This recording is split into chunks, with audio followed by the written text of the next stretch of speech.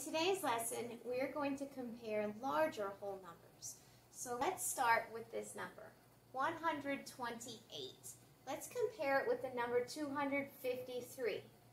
So what we want to look at first is the digit that is in front. The digit that is in front is a 1 here and a 2 here.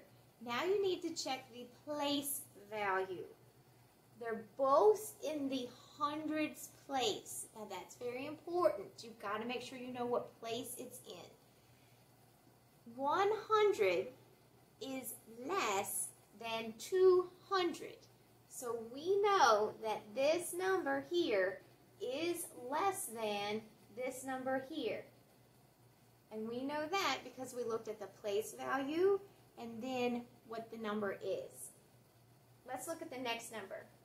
555, 5,555. Now if you just look at the number that's in front, they're both 5s. But you need to look at place value. This is a thousands place. Do I have a thousands place in that number? I don't.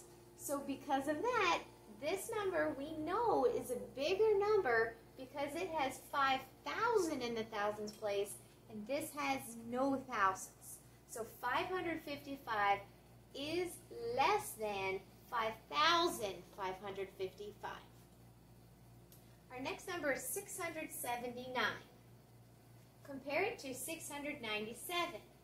If we look at the first number in front, both of them are in the hundreds place, and both of them have a value of 600. So we know that part's the same. So next we look at the next place. The next place is the tens place. This has a 7, this has a 9. Which one's bigger? The 9. So because your first digit up front is the same, you must move to the next digit, make sure you're in the right place, and then you compare that number.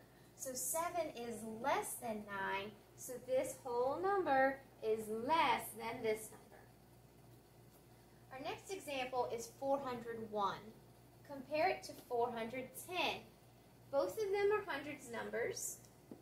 When you look at the digit in the hundreds place, they're both 4s. So now you move to the tens place to compare. This number has a 0 in the tens place, and this number has a 1. 1 is greater than 0, so our mouth will eat this number. So when you read it left to right, 401 is less than 410. Now let's go back. We will have to be able to read these numbers and write the words, not just the symbols. So 128, what's this say? This says less than. Remember, when the pointy part is first, it says less than. What's this one? Pointy part's first. This is also less than.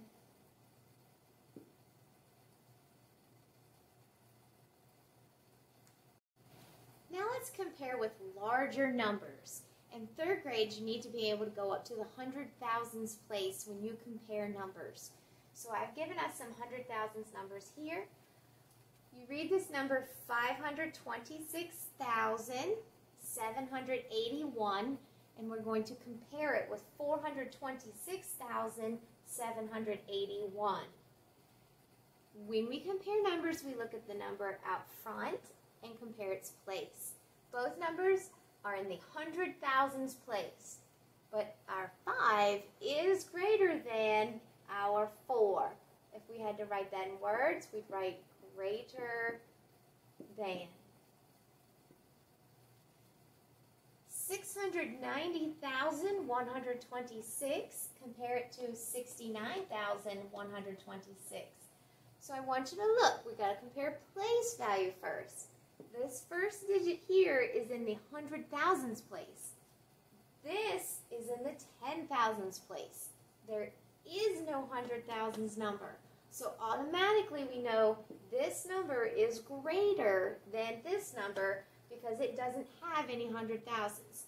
Now this is a tricky one because 6, 9, 6, 9, 1, 2, 6, 1, 2, 6. they have the same digits, but you've got to pay attention to place value. That's why we learned it first. Your next number is 555,555, and you compare it to 555,555. They are equal to, the numbers are the same. When you look, you want to make sure place here and here are both 100,000s, and when you look at the rest of the digits, make sure that they are the same. They're equal to. So when we write it in words, equal to. Our last example is 126,899, and compare it to 126,898.